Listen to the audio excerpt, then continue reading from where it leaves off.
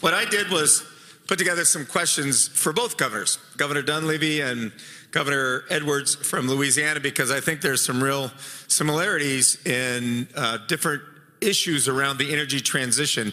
And so both Governor Dunleavy and I have already spoken, so Governor Edwards, we're going to go to you first. But let's say it this way. You're both governors of traditional energy states in natural gas and oil.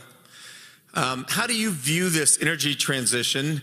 How do you view your state's role where traditional fuels are concerned, as well as the impacts to communities that are reliant upon resources that may be declining?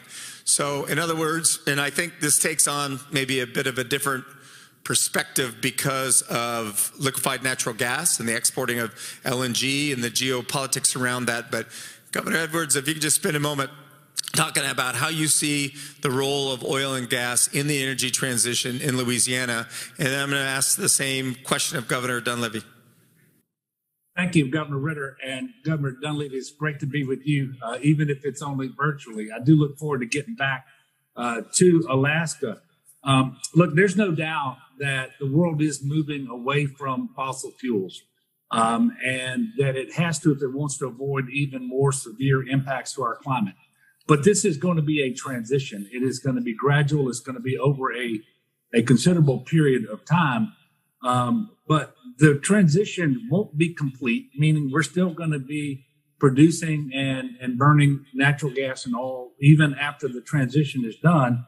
And it's certainly not going to happen overnight. And the shock to international and domestic energy markets of the past few months, and certainly the invasion of Ukraine has had an impact on that, because it did further disrupt the supply and demand issues that had been building for some time. But I think it shows just how dependent the global economy remains on traditional fuels.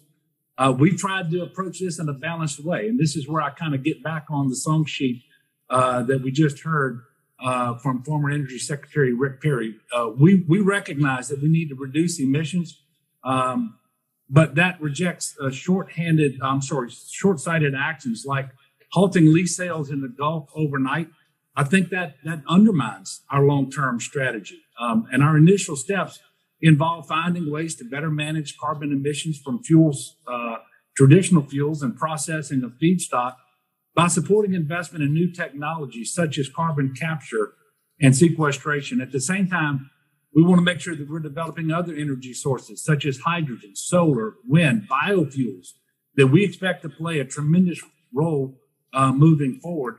And in that way, our traditional fuels and the communities that depend upon that industry can still be supported in the near term and have time to adapt to new opportunities with the development of new energy sources and all of the investment and the jobs that are going to come with that transition. You know, yesterday's oil and gas companies are actively remaking themselves into tomorrow's multifaceted energy companies. The markets and their shareholders are demanding it. Louisiana has demonstrated our readiness to remake our energy sector alongside them. And we believe we have superior infrastructure and logistics capabilities. Obviously, we have abundant natural resources here, a skilled workforce, access to global and domestic markets, and all of that combined with an unambiguous commitment to decarbonization. We believe we've made Louisiana a very attractive location for companies looking to invest in the energy future. And if we stay the course, our economy can be a victor rather than a victim of the energy transition. And we can ensure Louisiana will be an energy leader for decades to come, just as we've been over the last 100 years. So, Governor Edwards, I've always said it's important to be, you said a victor versus victim, which is a good construct. I've also said be the architect rather than the victim of. So, Governor Dunleavy, kind of the same question for you as Governor Edwards about this time we're in where an oil and gas economy is still part of your economy.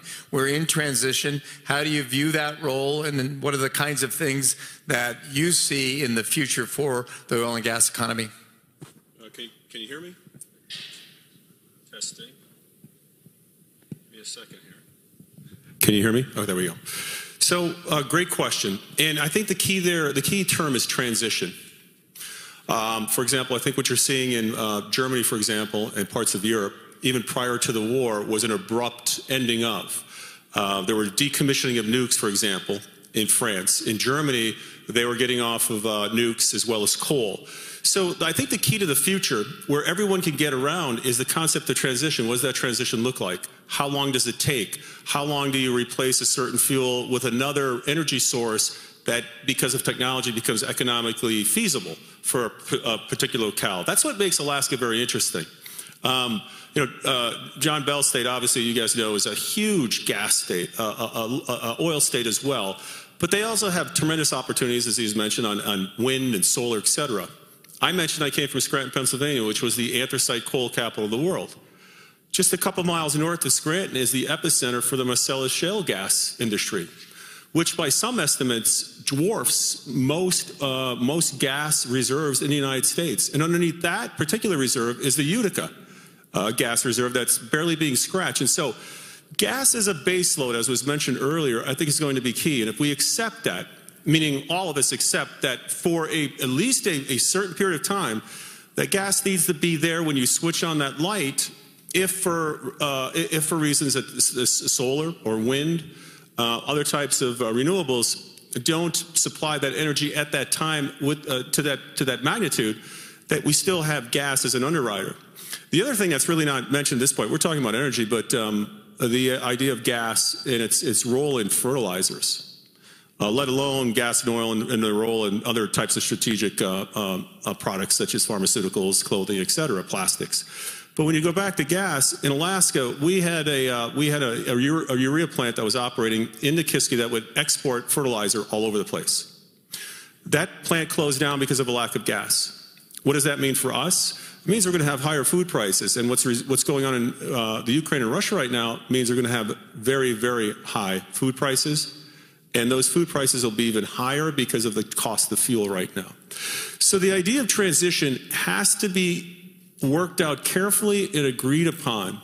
And I don't want anyone to think that the concept, what I'm trying to do is, it's a veiled attempt at saying there's going to be no transition.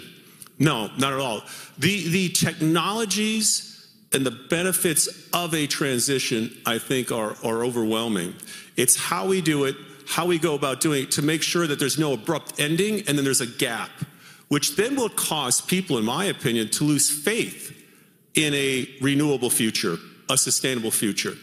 The other thing, John Bell, I would mention is that I think it's incredibly important, and I mentioned this to the Undersecretary of Energy that is here today, and will be part of this conference, as well as to Secretary Granholm, and that is we have to get the agencies in Washington, and just like we do with our agencies here in the state, we have to get the agencies in Washington to move quickly and expeditiously to permit new projects involving not just gas, but renewables, transmission, making sure that whatever licenses and permits need to happen for any type of renewable concept or even nukes, that it happens in a very quick manner, not disregarding safety, but when you're looking at building or committing or completing a project that's going to take 7, 9, 12, 15 years, your technology is advancing so rapidly that you're not going to be able to take advantage of some of these technologies in a manner that's conducive to helping people